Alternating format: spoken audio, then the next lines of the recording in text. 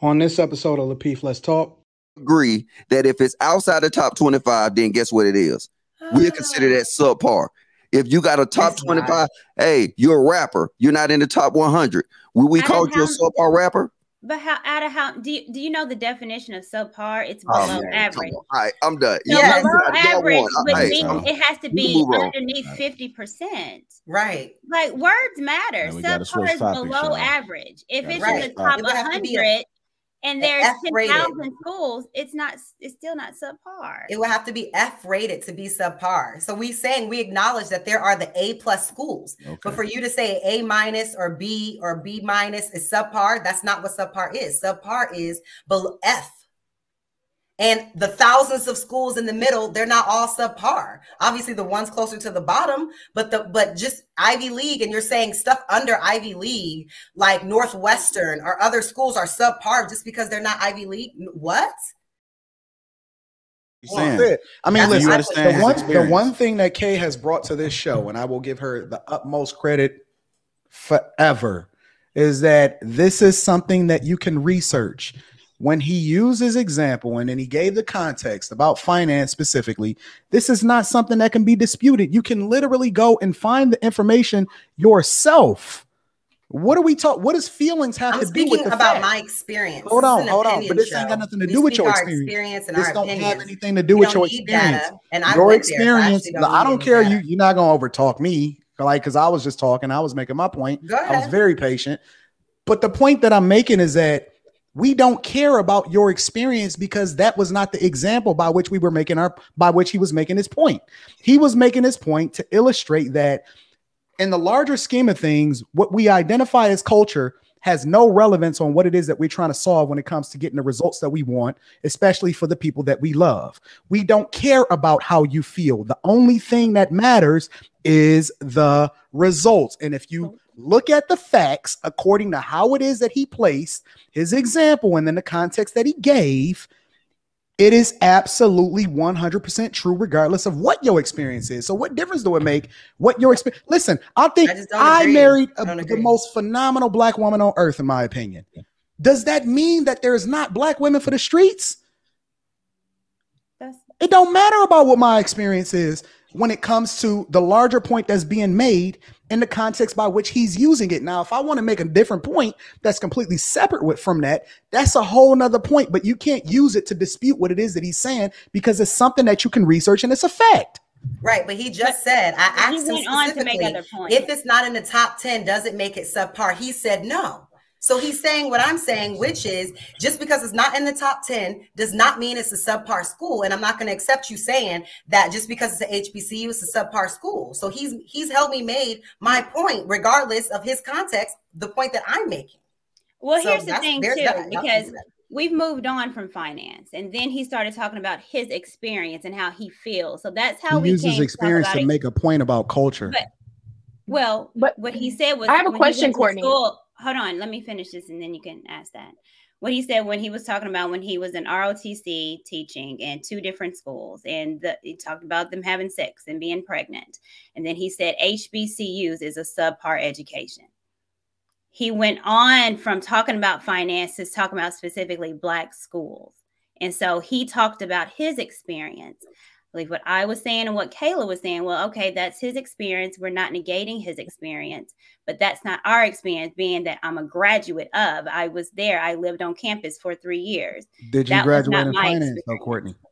I'm sorry? But Courtney, did you? Degree. The question, okay, but was he wrong? I didn't in hear what you, his statement Antoine. was? Even though I said, do you have a finance degree? No, I don't. So what are we talking about? That's not, so does that mean people that she knows don't have finance degrees? Let me repeat again what I gotta do one at a time so they can hear us, y'all. We got the finance. We moved on from that. What he started talking about was his particular experience as far as teaching ROTC at a white school and a Black school. And then he said the Black school, it was subpar. The only thing that I was saying was that I'm not going to sit here and say HBCUs are subpar. When you say subpar, the definition is below average. HBCUs are not below average schools. And that's all I'm saying. Okay, but I have a question. Oh, hold on. What he said about Black colleges, the orgies, even though you guys didn't encounter that or deal with that, you know there was other people doing that. Come on. We're not about to be. I didn't go to a black college. Is that exclusive to black schools?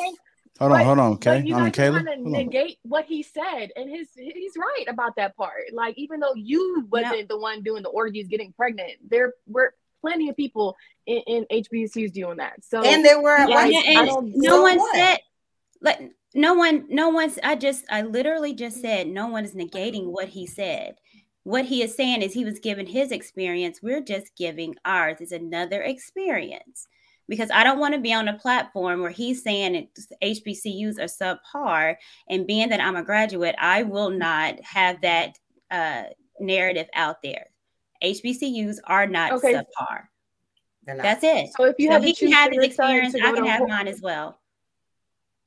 So if you had to go to, if your son or daughter had to go to a school for finance, and it was Harvard or Morehouse, which one would you choose? I will look at this. I will look at the school to see, as far as the graduation rate in finance, and which one is a better school for finance. Well, we all know. I mean, we can really look it up right now, and we know that no HBCU was in the top 10, 15, 20, 25 of finance. And now that we know that, would you make a decision to send them to Harvard? Yeah, or whatever school is offering a scholarship, and he wants to do finance, we will go to the one giving him a scholarship for finance. No one is saying that. We get it. The issue that I had was calling HBCUs subpar. That was it. Because there are graduates of finance at HBCUs that work on Wall Street, that work for Merrill Lynch, that work on executive boards for PNC. Cool, we get it. Cool. I got one thing. If we just pull it up right now, and there's no HBCU in the top 25 in the field of finance, is my example correct? Sure, for finance, right? But then you went down a rabbit hole and started talking about partying and pregnancy. It's not that. Why y'all won't just say yes and then leave it at that? So what you're saying is what I said. Not if you're going to go down a rabbit hole about parties and pregnancy and orgies and all this extra stuff. Oh, that's icing on the cake for me, though. But I'm just saying. I'm saying before we even get to that part of it, though, if you cannot find one of them schools in the top 25, and my son was to go to that school, would that not be a subpar school? No, I just asked you earlier. If it's not in the top, is it subpar? You said no. You said it. Oh, well, I wasn't catching what you said then, because I don't know. Because you be confusing me then when you ask me these questions when I ask you something. So I apologize. But in the aspect of the top 25, everybody agree that if it's outside the top 25, then guess what it is? We'll consider that subpar. If you got a top 25, hey, you're a rapper. You're not in the top 100. Will we call you a subpar rapper? But do you know the definition of subpar? It's below average. All right, I'm done. So below average would mean it has to be underneath 50%. Right. Like, words matter. Subpar is below average. If it's in the top 100 and there's 10,000 schools, it's still not subpar. It would have to be F rated to be subpar. So we acknowledge that there are the A+ schools, but for you to say A- or B is subpar, that's not what subpar is. Subpar is below F. And the thousands of schools in the middle, they're not all subpar. Obviously, the ones closer to the bottom, but just Ivy League, and you're saying stuff under Ivy League, like Northwestern or other schools are subpar just because they're not Ivy League. What?